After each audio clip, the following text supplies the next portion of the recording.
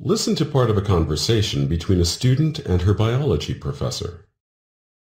So, the assignment is to reproduce one of the animal camouflage experiments we read about in our textbook. Which experiment did you pick? Well, I was wondering if I could try to reproduce an experiment that's kind of the opposite of what was discussed in the textbook. So, instead of how and why an animal might hide itself, you want to do something about why an animal might want to be seen? Tell me more. Well, I got the idea from one of the journals you said we should look at. It's an experiment about, they called them eye spots in the article. Eye spots, sure. The patterns on the wings of moths and butterflies that are generally believed to scare off predators because they look like big eyes. Yeah, except the article was about an experiment that disputes that theory. Well, we know that the markings do scare the birds, but the idea that the spots look like eyes is, well, that's just a commonly held belief. So that's not even based on research? Well, this whole idea of moth or butterfly markings being scary because they look like eyes rests on how we imagine that their predators, like birds, perceive the markings. And we can never really know that. All we can do is observe bird behavior. But tell me more about the experiment. Okay, so the experiment looked at the shapes of the markings on moth wings. The researchers wanted to know if the markings that were round or eye-shaped were more effective at deterring predators than square or rectangular markings. Okay. Yeah, so they attached food to paper models of moths with different shaped marks drawn on the wings to see how birds reacted. And what's interesting is they realized that the round marks were not more effective at scaring birds than other shapes. Were they less effective? No, they were about the same. But what researchers did determine is that larger markings are more effective than smaller markings at scaring off prey. They called this phenomenon visual loudness. Visual loudness, huh? Well, I guess it's not all that shocking if you think about it. So anyway, is it okay?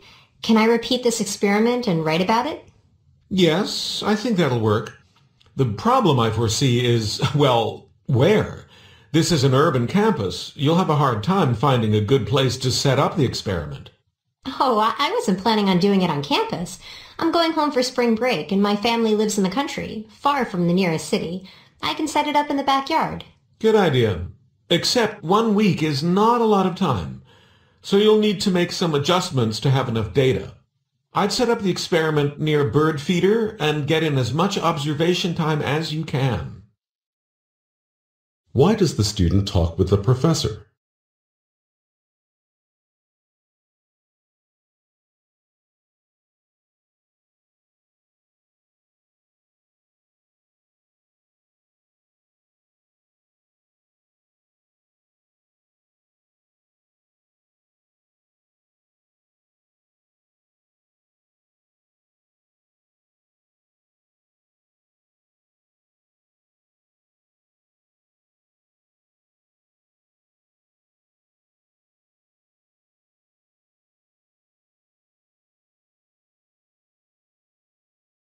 What does the professor say is a common assumption about certain markings on butterfly and moth wings?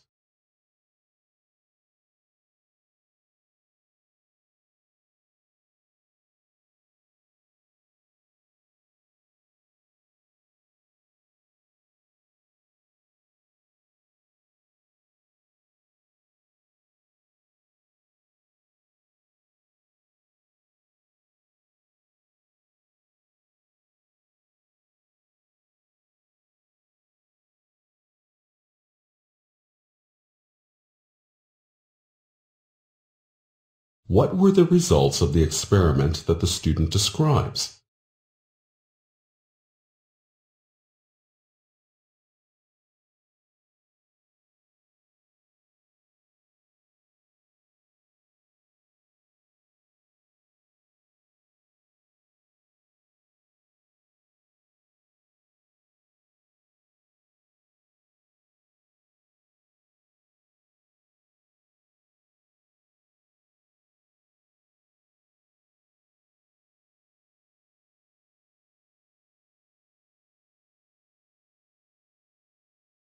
Why does the professor mention a bird feeder?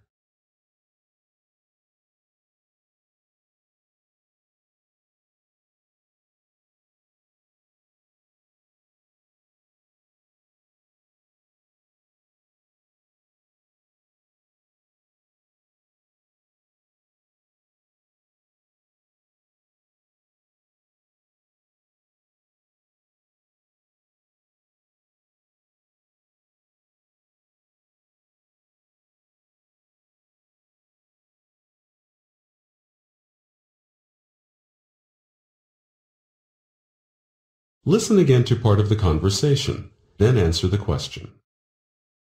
The idea that the spots look like eyes is, well, that's just a commonly held belief. So that's not even based on research? What can be inferred about the student when she says this? So that's not even based on research?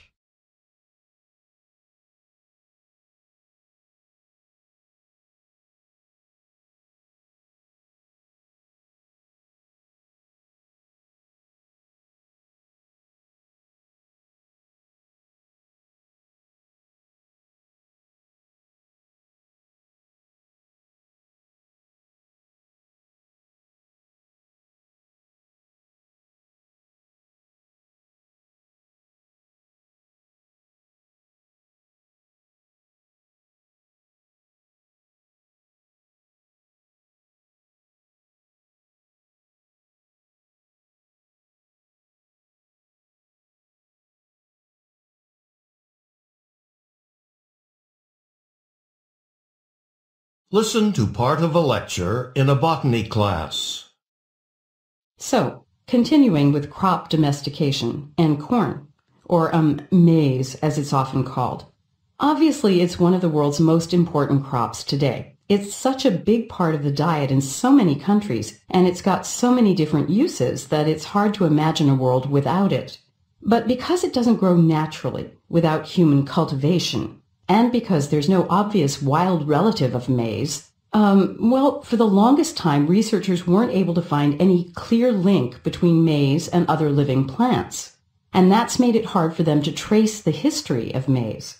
Now, scientific theories about the origins of maize first started coming out in the 1930s. One involved a plant called teosinte. Teosinte is a tall grass that grows wild in certain parts of Mexico and Guatemala. When researchers first started looking at wild teosinte plants, they thought there was a chance that the two plants, maize and teosinte, were related. The young wild teosinte plant looks a lot like the corn plant, and the plants continue to resemble each other, at least superficially, even when they're developed.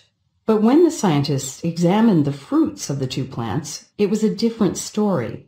When you look at ripe corn, you see row upon row of juicy kernels, all those tiny little yellow squares that people eat.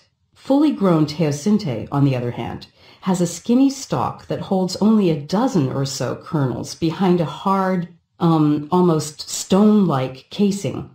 In fact, based on the appearance of its fruit, teosinte was initially considered to be a closer relative to rice than to maize.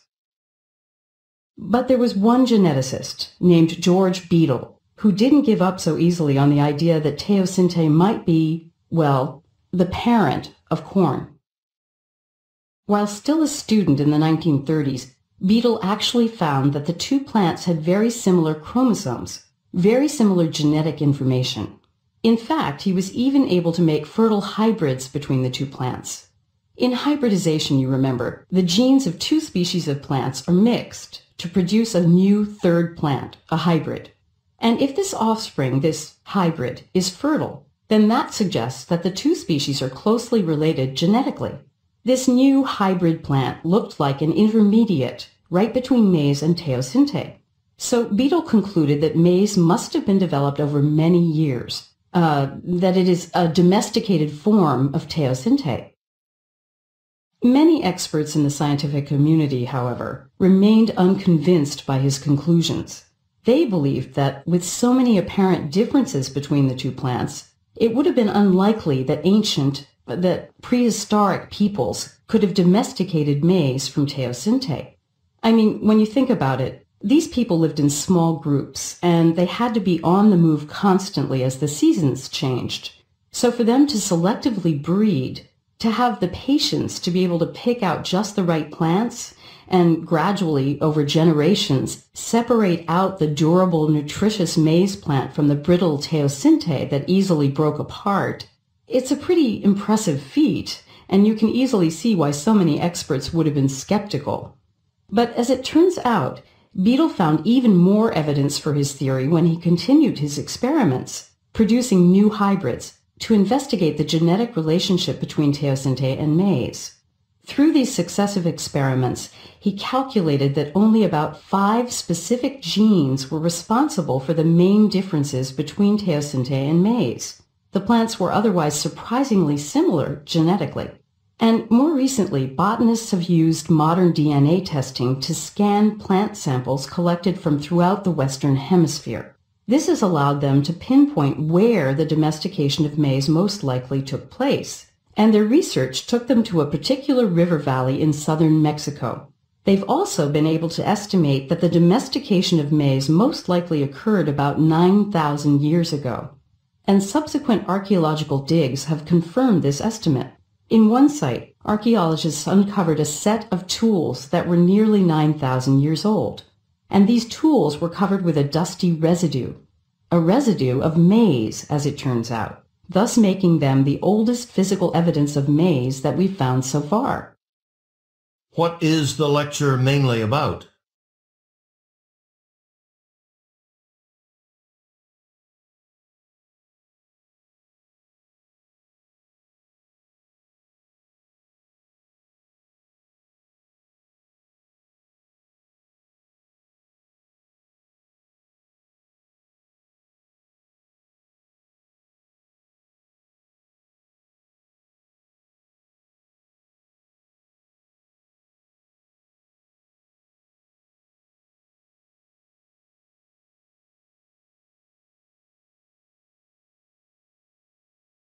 What evidence seemed to indicate that maize and teosinte are not related?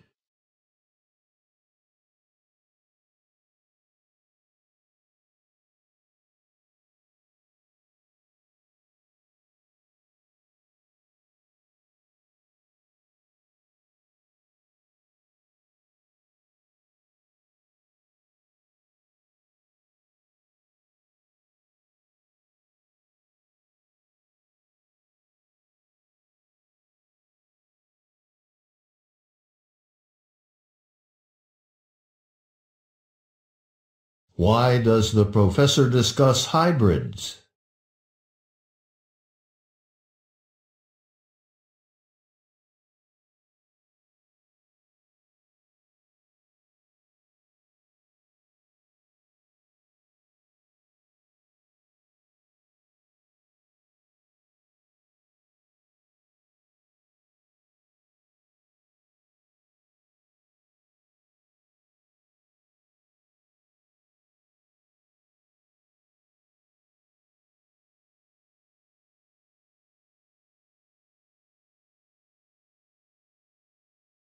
What was most researchers' initial view of George Beadle's theory about teosinte?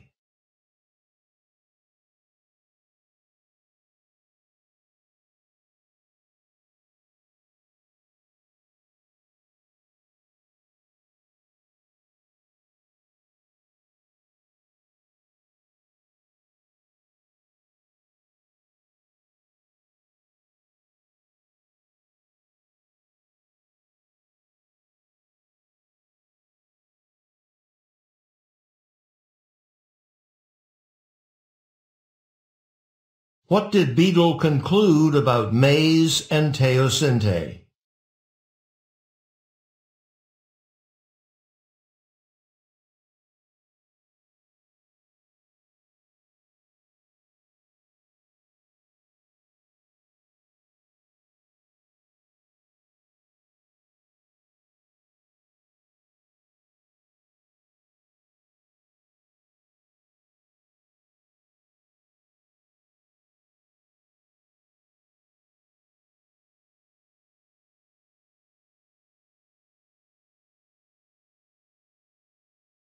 According to the professor, why was the discovery of stone tools important?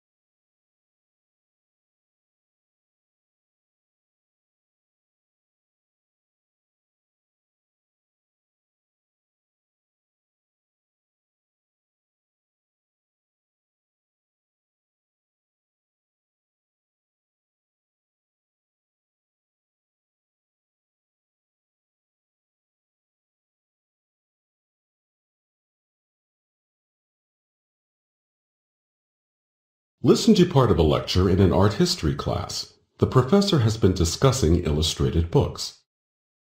I want to take a look at one particular book to give you an idea about what was involved in publishing illustrated books in the 1800s. The book's called The Birds of America, and the illustrator was John James Audubon. So, The Birds of America, 4 volumes which contained illustrations of nearly every bird in the United States. Over 400 birds, all hand-colored, all painted life-sized, the larger birds printed on the largest printing paper available at that time. This required a lot of dedication, and Audubon is best remembered as an incredibly meticulous, accurate artist, a very accomplished illustrator of the natural world. And while there were other artists working on similar projects at the same time, Audubon's book remains the most well-known and successful of its kind. But let's talk a bit about Audubon himself first. First of all, Audubon was not a traditional painter. And by this I mean that he didn't work in oils. He preferred to use watercolor and pastel crayons, and he worked on paper instead of on canvas. The thing is, Audubon considered the illustrations in his book, not the original watercolors, to be the finished product. His watercolors were merely preparatory studies, most of which were painted while he was observing birds in the wild. These watercolors were then sent to his printer, who created the final prints for the book.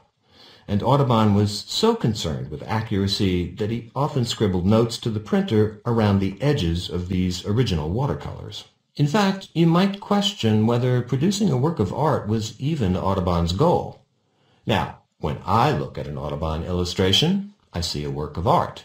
But it may make more sense to consider Audubon first and foremost as a naturalist, as a scientist. See, the early 19th century, when Audubon was painting, was a time of major scientific inquiry, and an essential way of spreading scientific knowledge was through illustrated books. So, what did Audubon consider himself, an artist or a scientist? I'm not sure the distinction between the two was all that clear in the 1800s. I think we can accurately state that the driving force in his art was getting the science right. And this was perhaps a point that critics of his artwork at the time just didn't appreciate. Audubon also studied birds in ways that didn't directly inform his art. You know what bird banding is, right? A bird has a band attached to its foot so we can learn about things like migration patterns. Well, the first recorded instance of anyone doing that, it was Audubon. Another example.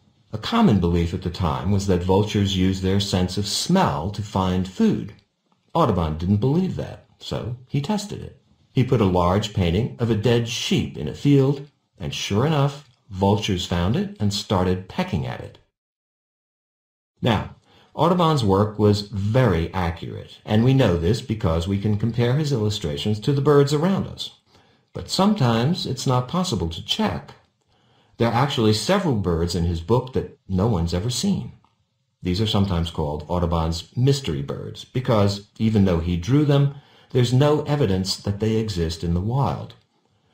For someone who's respected as a naturalist, isn't it strange to think that he drew some birds that don't appear to be real? For example, there's an illustration that appears to be a type of warbler, a small bird. It has a white ring around its eyes and white bars on its wings. No one's ever seen a warbler like this, so some people wonder if Audubon maybe forgot certain details about this bird when he painted it, or that he copied another artist's work. But considering that Audubon was such a meticulous artist, well, there might be a better answer. Hybridization is something that's well known in birds, and it definitely explains a rather unique-looking duck Audubon painted. He himself suggested that maybe it wasn't an unknown species, but a hybrid born from 2 different species. Since then, this particular crossing of species has actually been recorded, both in the wild and in captivity. So it turns out that Audubon was right, and this duck actually was a hybrid. What does the professor mainly discuss?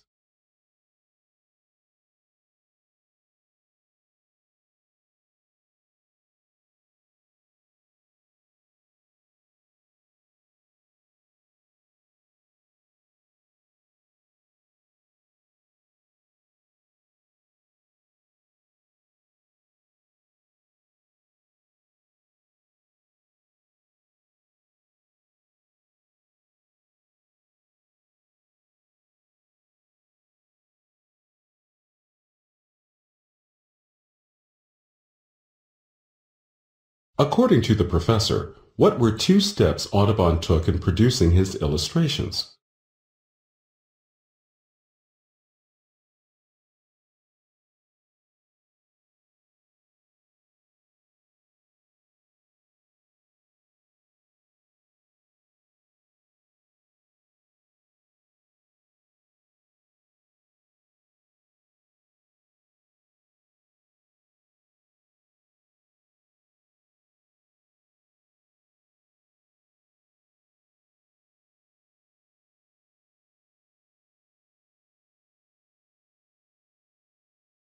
What does the professor imply about critics of Audubon's art?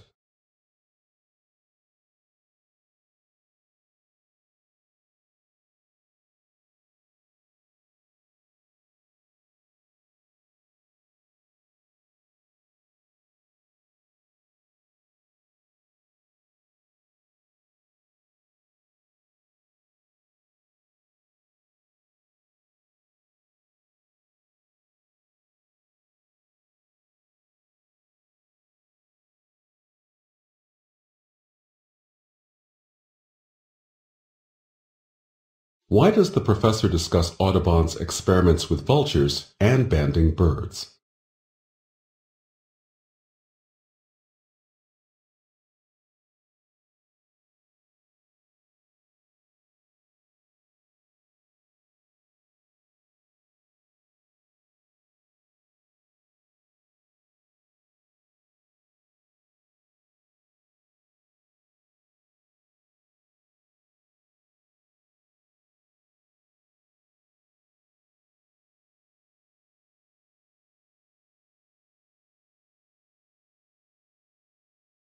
What are Audubon's mystery birds?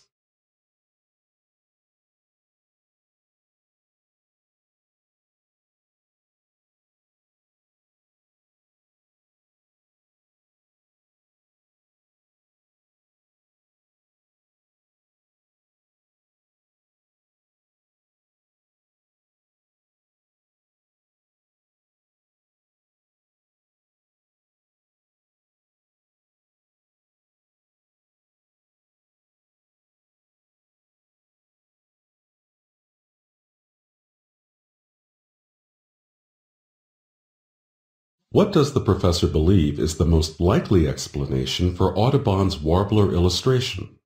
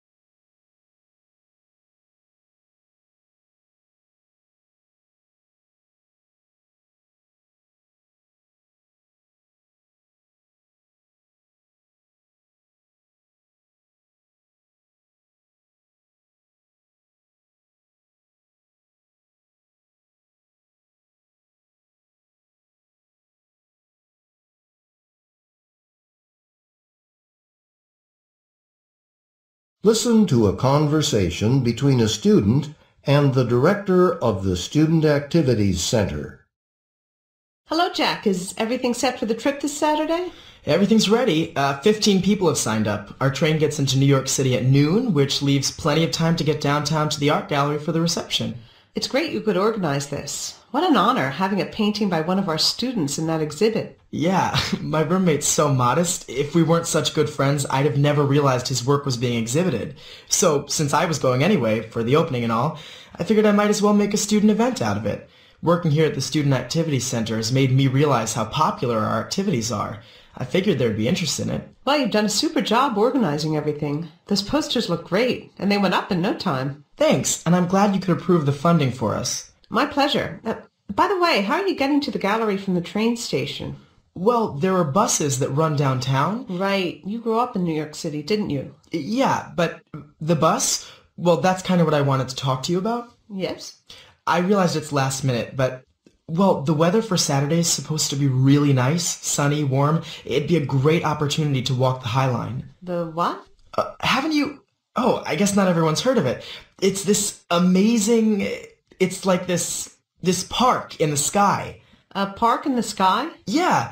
Well, see, there was this old train line. You know, one of those elevated lines, the kind that run high above the streets? Okay. Well, this one was used for freight, not passengers. Uh-huh. But when it got cheaper to move freight by trucks, they stopped using it. It was abandoned for a long time. And then, a few years back, the city agreed to turn the tracks and surrounding area into a park. It's not very wide, but it's over a mile long. And it goes from the train station all the way downtown near the gallery. I've walked it before. It's really cool. There's grass and flowers everywhere. And since you're high up, you get these great views of the city. Sounds wonderful, but have you considered not everybody might be interested in walking that far? They might prefer the bus. Couldn't we just split up? You know, have some of us walk and the others take the bus? But remember, Jack, the poster advertises you as the tour leader. Not everybody's as adventurous about getting around the city. You'd need to find someone to accompany people on the bus. Then you'd take the walkers. Yeah, but who? The trip's in 2 days. Well, I did my graduate work in New York. Of course, it was a while ago, but I still know how to get around the city. Yeah? And I'd love to see that exhibit. You'd go? Oh, that'd be great. Why does the student go to see the woman?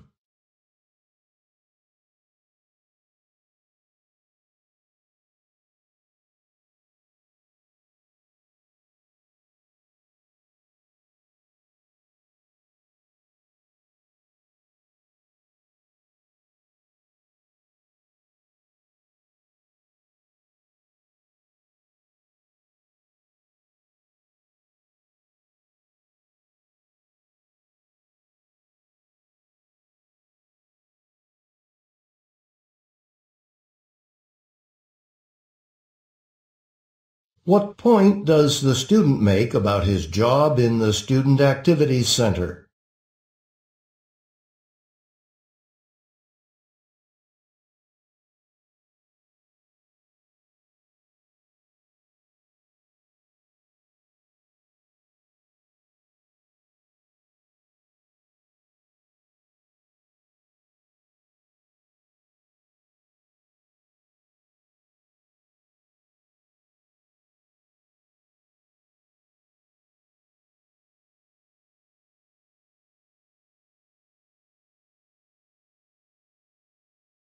What 2 points does the student make about the history of the High Line?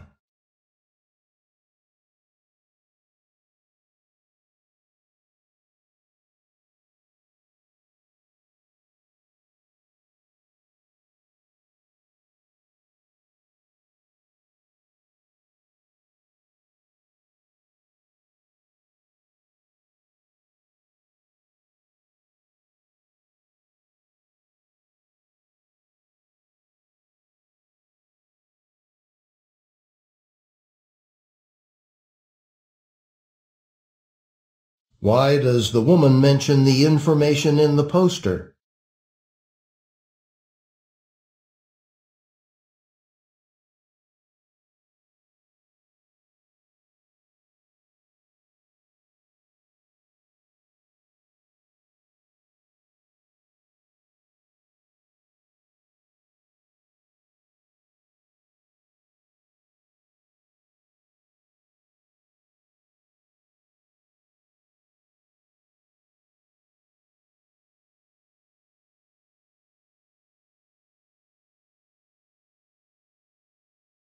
Listen again to part of the conversation, then answer the question.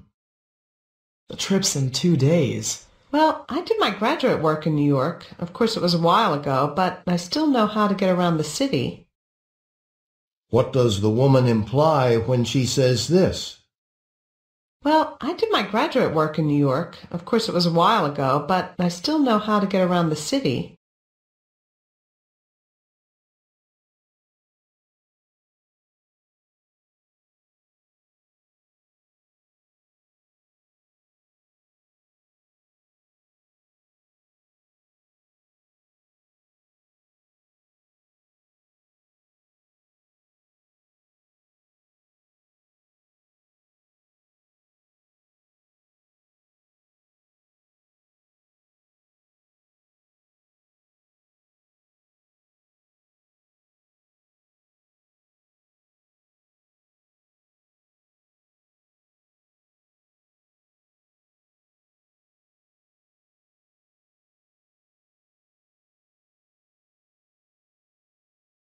Listen to part of a discussion in a history of science class. The class is discussing the heliocentric theory. What I find really difficult to understand is why the heliocentric theory, why it wasn't believed by everybody right away. Well, one thing that's hard to do is to sort of see things from the perspective of someone who's hearing that theory for the first time. I mean, today we tend to assume that the moment the heliocentric theory was laid out, the idea that the sun, not the earth, was the center of the solar system, that, you'd have to be in denial not to accept it. But it really wasn't that easy. But the idea that the earth wasn't the center of the universe, that had been tossed around for centuries, right? I mean, lots of people had the idea. Yes, that's true, going all the way back to the ancient Greeks. But in Europe, when Galileo championed it in the 17th century, due in part to his discoveries using a telescope, there still was some major resistance to it. But I still don't understand why. I mean, isn't it obvious? Well, despite Galileo's ingenious arguments in support of the heliocentric theory, there was still a lot of reasons why people of that period couldn't buy into it. Remember, we're talking about 400 years ago, so let's think about a few of those reasons, okay? So, first of all, they could work out that if the Earth was going around the sun, then it had to be traveling at many thousands of kilometers per hour. And that was just beyond anything anyone could understand. They could understand riding a horse or walking. Maybe they could get up to 32 kilometers per hour, but tens of thousands of kilometers per hour? That was just crazy. So, to many people, whatever's going on, it couldn't be that. So people didn't believe the heliocentric theory because it was so hard to believe? Exactly. But there were more scientific kinds of reactions as well. 'Cause, look, if you've ever been on a carousel or you're on a ride at an amusement park and you're on something that is going round and round and round, two things, all right? One, you know you're moving, there's no doubt. And the other thing is, you know that unless you hold on tight, you're going to go flying out because of centrifugal force, right? So, if I understand you, for the average person 400 years ago, there was no evidence that we were moving at high speed, right? Since everything was securely on the ground and no one was flying off into space? Yes, and in particular, and this was one specific difficulty for people in the period, even if they thought that there was some sort of force that maybe kept you and me and buildings and things on the surface of the Earth, their theory about the nature of the atmosphere was that nothing was holding it down. So, if you can understand that way of thinking, then clearly, if the Earth was moving at a great speed, we should have lost all our atmosphere a long time ago. It would be like trailing away behind us. And so, I want to try a little thought experiment, because I think that what we'll find is that some of us have ideas about motion that actually fit with anti-heliocentrism. Anti-heliocentrism? No way. This is the 21st century. Well, then let's see. So, picture the following. You're at the equator, moving at 1,600 kilometers per hour, okay? And you drop something small and light, like a matchstick, for example. Where's it going to land? That's easy. It'll be long gone. The matchstick is so light, it'll fly right out of my hand and end up way behind me somewhere. Actually, that matchstick you dropped, it'll land right at your feet. What? Well, let's think about it. You forgot to consider that the Earth's rotating at 1,600 kilometers per hour at the equator. And you, me, the air, and that matchstick, we're all moving together at the same speed, even though it doesn't seem or look or feel like we're moving. So, class, clearly, even today, we actually have some inclination to think that if the Earth were moving around at a great speed, we ought to see signs of it. Perhaps now you're less inclined to dismiss those who once found heliocentrism so hard to believe. Okay, let's move on. What is the professor's main purpose in the discussion?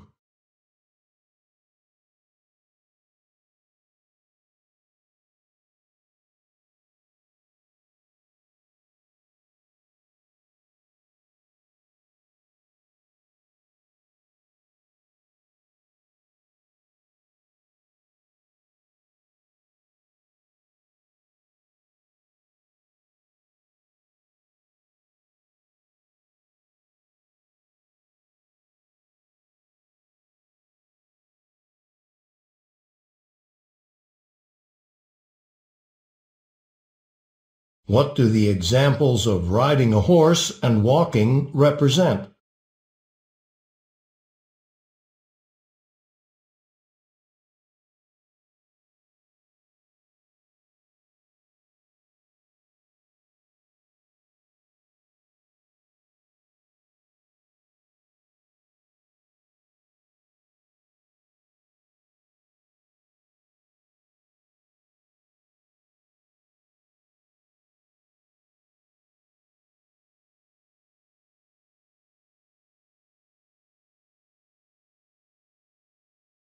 What point does the professor make when he discusses a ride at an amusement park?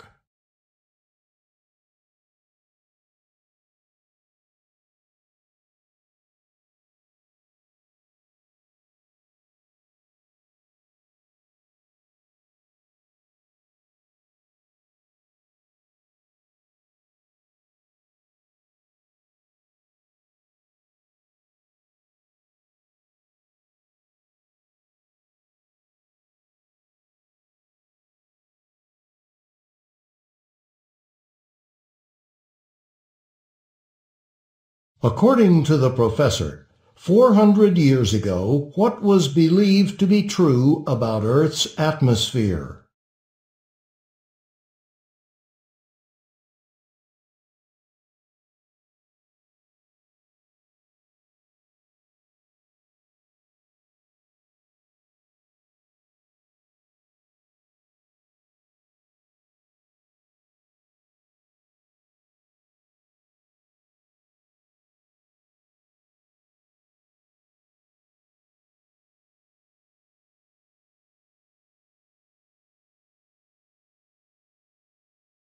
Why does the professor talk about dropping a matchstick?